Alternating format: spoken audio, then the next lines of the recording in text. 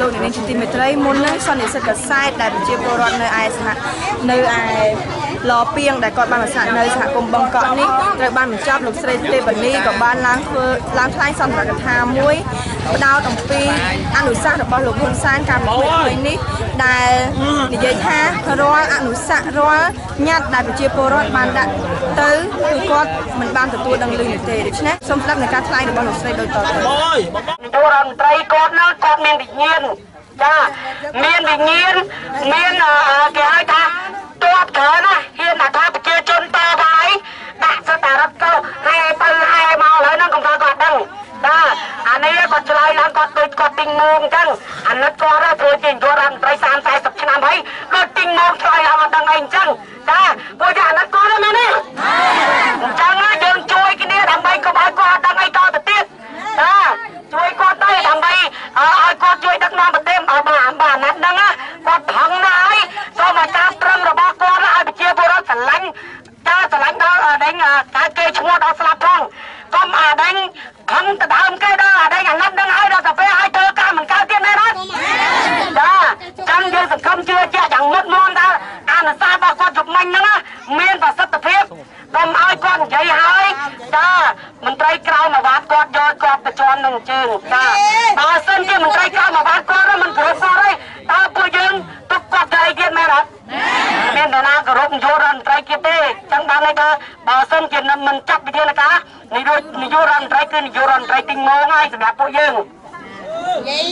យាយយកមកញ៉ាំណាតែឥឡូវនឹងគេដាក់កម្លាំងមកពេញច្រកឯងឡើយណាពេញច្រកណាពេញច្រកវាចាគេថាយើងចាញ់ចឹងសូមជូនដំណឹងមួយដែរថាភាសាកបប្រយុទ្ធមីនេះមានប្រសិទ្ធភាពខ្លាំងណាស់ឥឡូវគេដាក់មកកម្លាំងប្រមាណ100នាក់ពេញភាចាចានេះពួកខ្ញុំអត់ហើយបងនិយាយទៅវាផ្ទុយណាហើយហេតុអីបានប្រជាប្រដ្ឋនៅតំបន់បឹងកក់ខ្ញុំមិនជឿជាក់ទៅលើពួកគាត់លើសម្ដេចពីព្រោះសម្ដេចបានធ្លាប់សន្យាឲ្យថាមិនឲ្យបើសិនជាគាត់ការពារប្រៃឈើមិនបានគាត់កាត់ក្បាលគាត់ក្បត់ចោលមែនអត់ឥឡូវខ្ញុំពេលតែគាត់បញ្ញាហើយអស់លេងចាំអស់ហើយចាមិនអស់ដល់នេះទេវានៅសល់ខ្លះដែរតែគេកាន់តែធ្ងន់មុនជាងពេលដែលគាត់មិនតបបដិញ្ញាចិត្តហើយយើងឃើញថាអ្វីដែលគាត់បដិញ្ញាឲ្យប្រៃឈើកាន់តែអស់ហ្នឹងតែគាត់មានអនុវត្តកាត់ក្បាលគាត់ក្បត់ចោលគឺអត់មានទេចាហើយឥឡូវនេះគឺយើងបាត់ជំនឿការជឿជាក់ជាមួយគាត់ច្រើនណាអញ្ចឹងអាការបដិញ្ញារបស់គាត់លើកចុងក្រោយពេលម្សិលមិញនេះទៀតលុះត្រាតែពេលវេលាទេចាលុះត្រាតែពេលវេលាទេដែលអាចបញ្ជាក់ពីការពិតរបស់គាត់ថាតើគាត់ភ្ញាក់ខ្លួននិងគោរពកិច្ចសន្យារបស់ខ្លួនឯង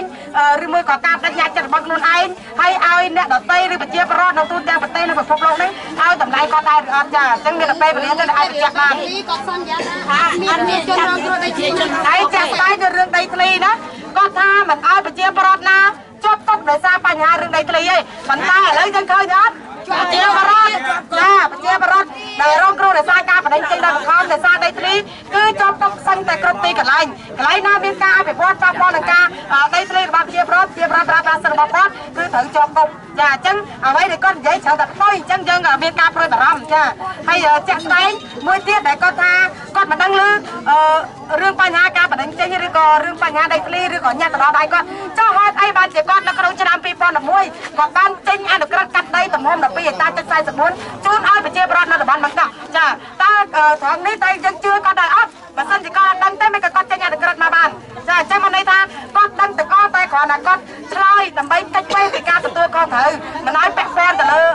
រូបគាត់ដោយសារតែបញ្ហាការបដិញ្ញចេញនៅក្នុងស្រុកខ្មែរហ្នឹងជារឿងមួយដែលក្តៅកង្កប់ឲ្យអយុត្តិធម៌ជាទីបំផុតហើយជារឿងមួយដែលគេហៅថាការរំលោភសិទ្ធិមនុស្សយ៉ាងធ្ងន់ធ្ងរដែលផ្អើលមិនត្រឹមតែក្នុងប្រទេសកម្ពុជាគឺផ្អើលដល់ទូទាំងពិភពលោកចានេះជាការកិច្ចវេះមកទទួលខុសត្រូវរបស់គាត់ដើម្បីពាក់ព័ន្ធនេះហើយរឿងដែលមានបញ្ហាទាំងអស់នេះកើតឡើងគឺវាពាក់ព័ន្ធទៅនឹងផលប្រយោជន៍របស់ពួកគាត់ចាផលប្រយោជន៍របស់សម្ដេចតែម្ដងបើសិនមិនពាក់ព័ន្ធនឹងផលប្រយោជន៍គាត់ទេគឺគាត់មិនធ្វើជានាយករដ្ឋមន្ត្រីមួយមិនមែនជានាយករដ្ឋមន្ត្រីទិញមុខដែលជាប្រតិបត្តិស្នាហើយទេចាគឺនាយករដ្ឋមន្ត្រីដែលមានវិញ្ញាណដែលឆ្លាតវៃដែលគេអាចថាគ្រប់គ្រងប្រទេសជាតិបានចាបរោះខ្លាំងចាបរោះខ្លាំងមិនមែនយកនាយករដ្ឋមន្ត្រីទិញមុខមកគ្រប់គ្រងប្រទេសទេអញ្ចឹងគាត់ត្រូវតែកែប្រែឡើងវិញចាហើយយើងជឿថាគាត់ដឹងទាំងអស់បញ្ហាដែលកើតឡើងនេះគឺ